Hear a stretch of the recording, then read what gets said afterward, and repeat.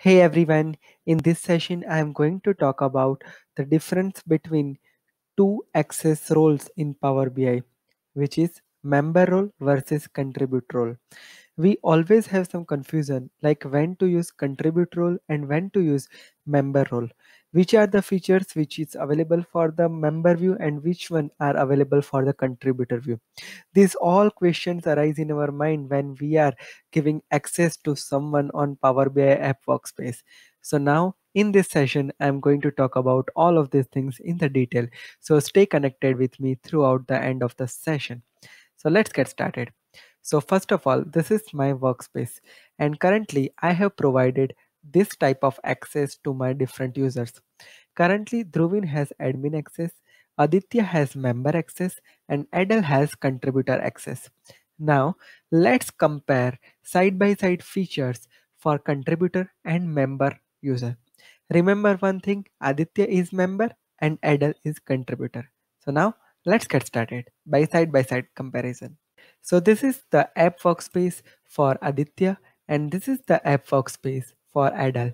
We all know that Aditya has member permission and Adel has contributor permission. So here it is member and here it's contributor. So member versus contributor. So let's check the feature side by side, right? So first of all, create app button will be visible to the member user while contributor user don't have a permission to create app or update the app. So one major difference, creating app, updating the app, publishing the app can be done by members but it cannot be done by contributors. But one more thing for contributor user, with the special access, admin user can allow contributor to make some changes to the app, but it is optional. I prepared a separate video for that. This feature has been rolled out recently. So let's say here I am admin user and if I go to the app setting and go to advanced and click on allow contributor to update the app for this workspace, at this time the contributor can update the app but they cannot give a permission to the specific user over there, right?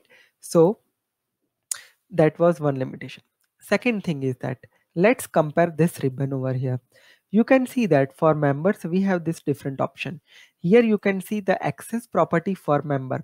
So member can assign the permission to other members or underneath, but contributor cannot assign permission to anyone over here. So this is the second thing.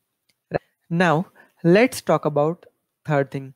Member can access Power BI report, dashboard, dataset and data flow. Same way, contributor can access all of these things over here. So there is no major difference over here. But now you can see some of the options can be only visible to the members. Let's say this sharing feature, when I hover over it, you can see share option. This option is only available for members, while when you hover on the contributor role you can't share the report with the other person, right? Then if we expand this one, let's check out the different option. Analyze in Excel is available for both, delete is available both, quick insight is available for both, save a copy, setting option, view usage metrics and view lineage. These options are available for both the users, right? Now there is a question when to assign a user to a member role or when to assign a contributor role. If you wish to make your user as a developer, at that time you can make that user to a contributor role. Contributor role is also known as a deployment role, right? So basically, if I summarize this entire thing, what would be the outcome? Member user have and all the permission same like contributor, but they have some additional privileges like providing an access and creating and publishing or modifying the app, while contributor role have all the editing permission like accessing a report, dashboard, dataset, data flow, as well as publishing and unpublishing a report or a dashboard, but they don't have a permission to update the app over here, right? And contributor role user cannot give access to anyone else. So it's just a deployment role. So This is the basic difference in between member and contributor role.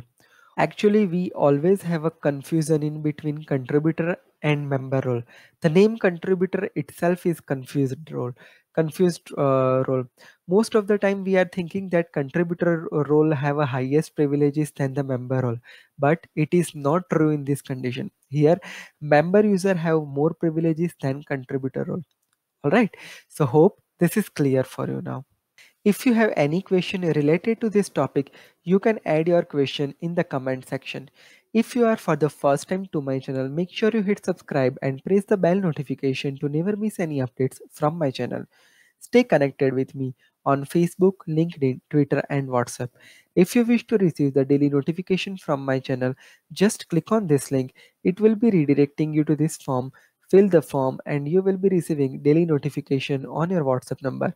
Stay connected with me. Have a great day. Goodbye.